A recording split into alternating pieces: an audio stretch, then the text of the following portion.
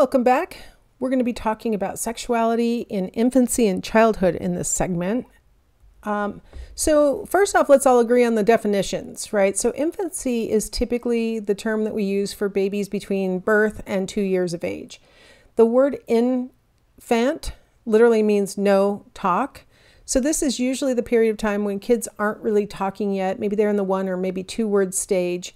Most babies move into the 2 word stage when they're about 2 years of age. So really the big characteristic that we're looking at is children who are not really verbal yet.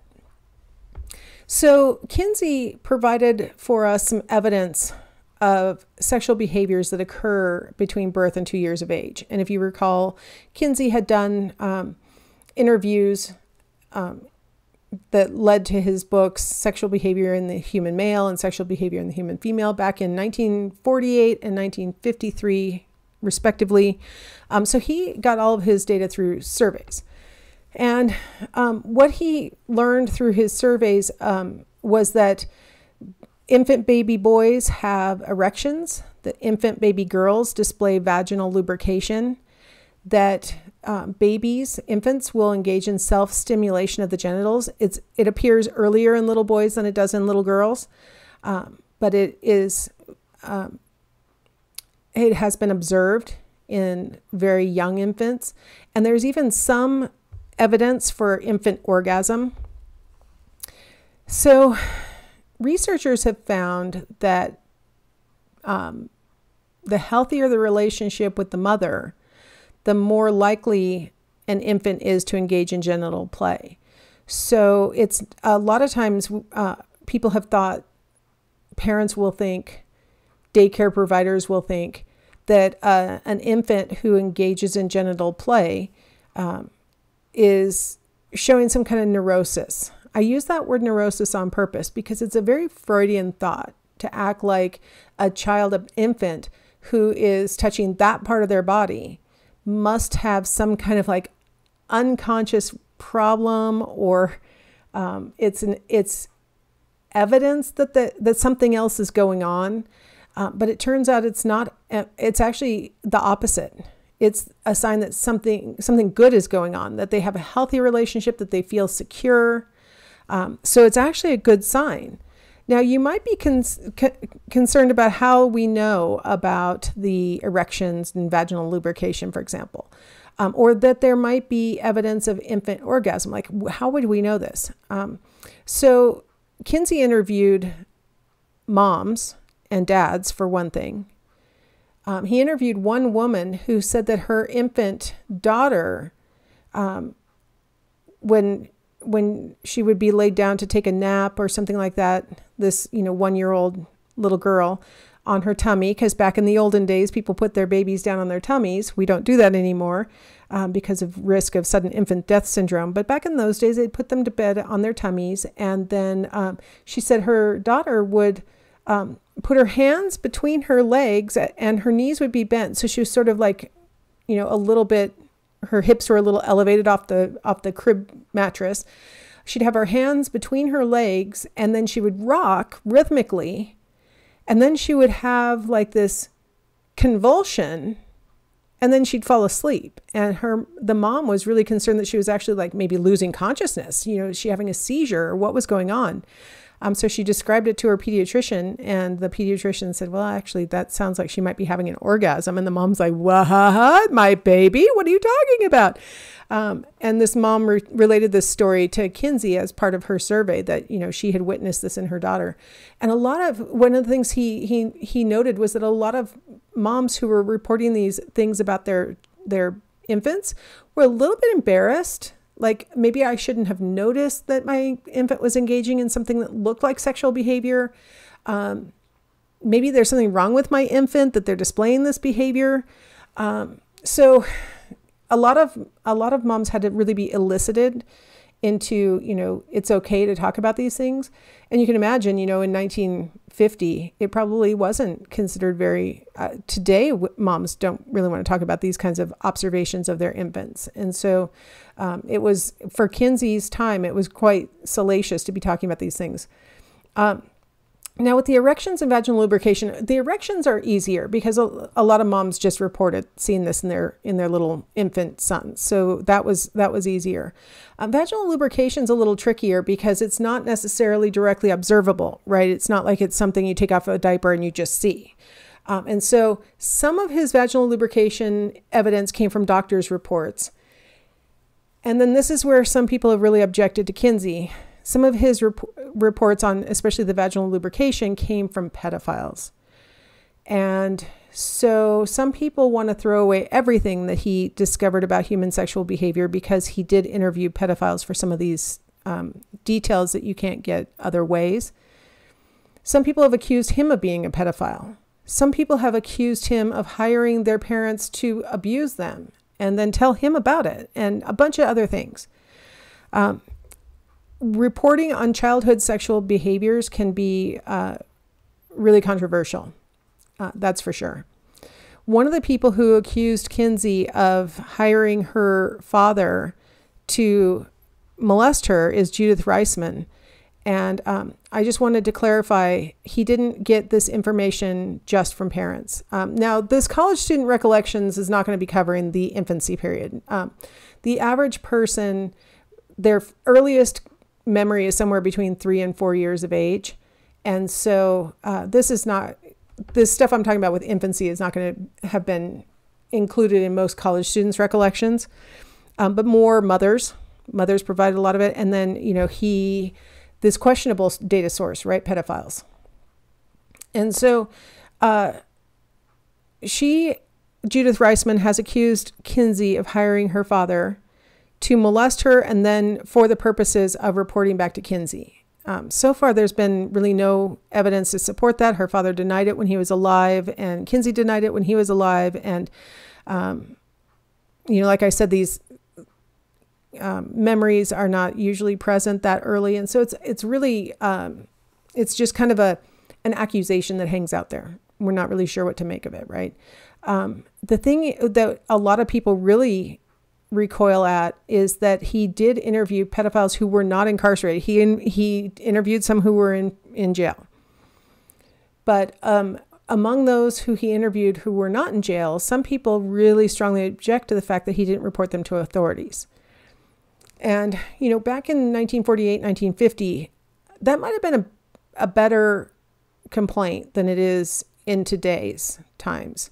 Because one of the things that happens when we do research is that we propose our study to the Institutional Review Board.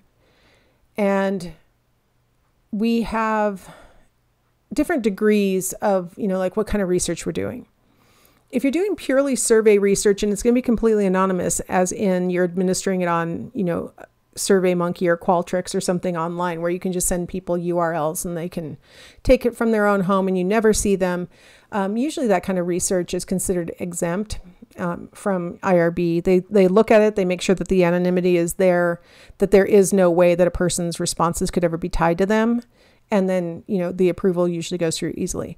But when you're doing any kind of face-to-face surveying where the researcher actually sees the participant, even if they don't keep their name or things like that, if they see them and there is the possibility that they could know who they were, you have to go to the full IRB committee to look at that and see whether you're going to adequately protect your respondent.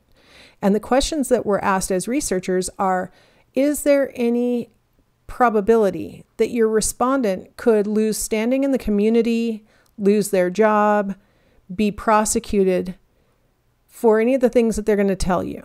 And if there is a possibility that they could lose standing or they could be arrested or something like that, you have to have particular protections in place to make sure that that information would never get out.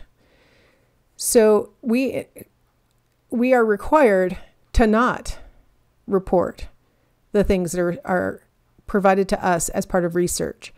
That's different from a clinician's role as a mandatory reporter or something like that as a college faculty member. I'm a mandatory reporter, things like that. It's different during research, and you actually have to protect your respondents. And so I get what people are saying about if you know that this person's a pedophile because of the things they told you, aren't you duty bound to report them? And it's actually the opposite during research. And think about it. If that person gives me answers, okay, here's just a fundamental problem with surveys at all. The person gives you answers that may or may not be true.